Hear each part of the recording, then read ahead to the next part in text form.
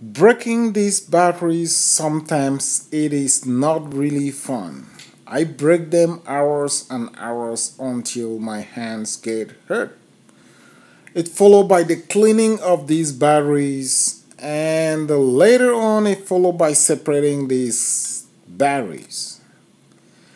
I also have fun separating them by colors, not because of any reason. I clean these batteries hours and hours,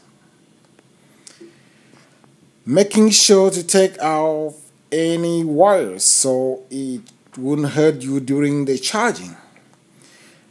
It followed by the charging of these batteries, making sure they are all slow charged on the same voltage, putting them away on their individual boxes and a later I will keep them away for at least 2 weeks. Later, I will retest the voltage of individual cell, making sure they still hold charge.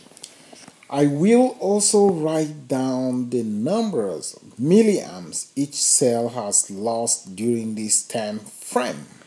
I also enjoy separating them by colors just for the beauty of it, nothing else.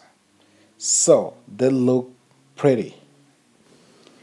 Now is the time to connect the Tesla fuses, which take a lot of time soldering these fuses one after another.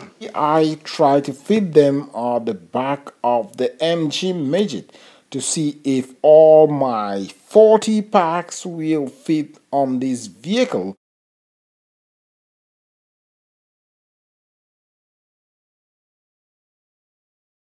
Is something really challenging. But since my dream is to have at least 46 to 50 kilowatt, which is almost impossible as people say, I have to play this game.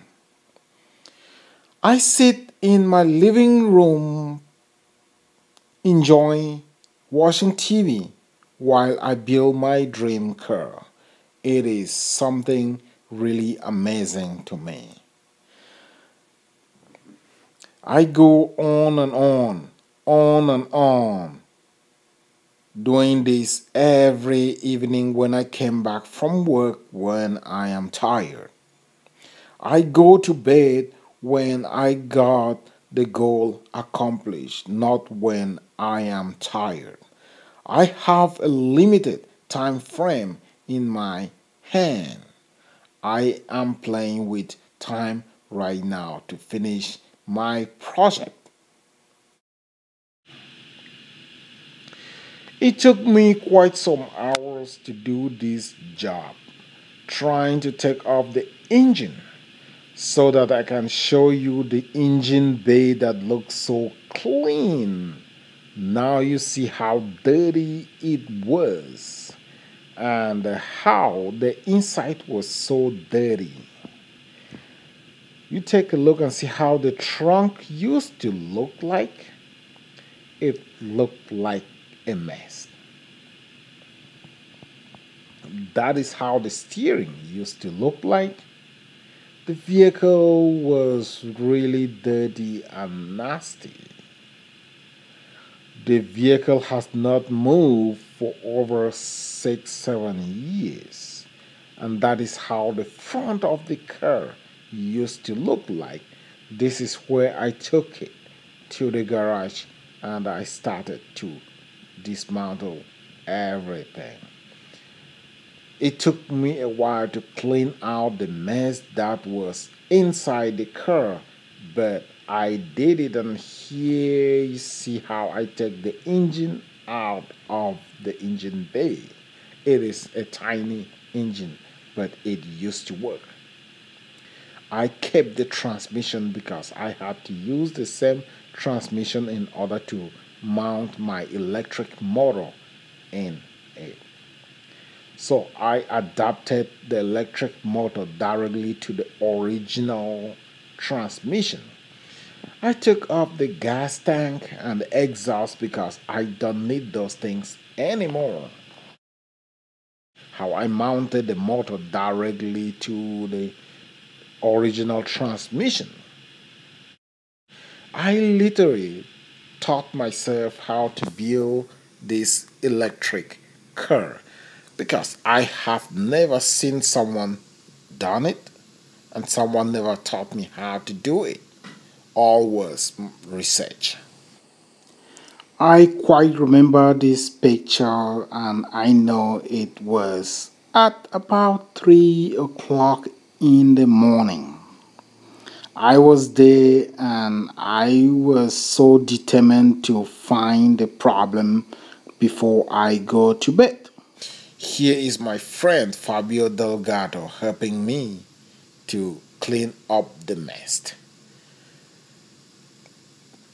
I have done this hours and hours. You must be a hardcore guy to do this every day.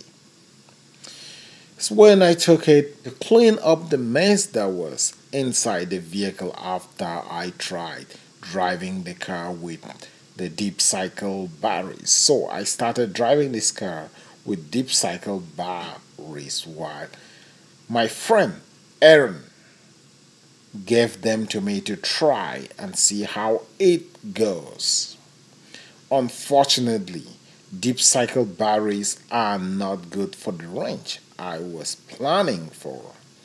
It kept leaving me on the roadside, this car. So, this is how the engine bay used to look when I started using my deep cycle batteries, and this is when the car was driving with the deep cycle batteries. Everything so far so good, and I love it. And I'm building my new lithium battery packs. This is how the car looks right now, and I have completely remake the inside. Also changed the steering wheel, which used to be a very big steering wheel. Now it is a compact steering wheel. This is the engine bay mounted with the motor. Here I am with a friend taking a ride and so happy about the car. Here you continue to see the controller that I am using. So after the first attempt, I decided to go take a tour at NASA in Houston, Texas.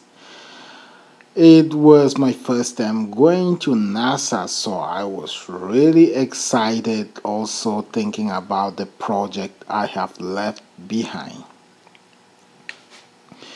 Being in NASA that day, my head really opened. So you need to step out of the box every day to go check out what is happening around the world.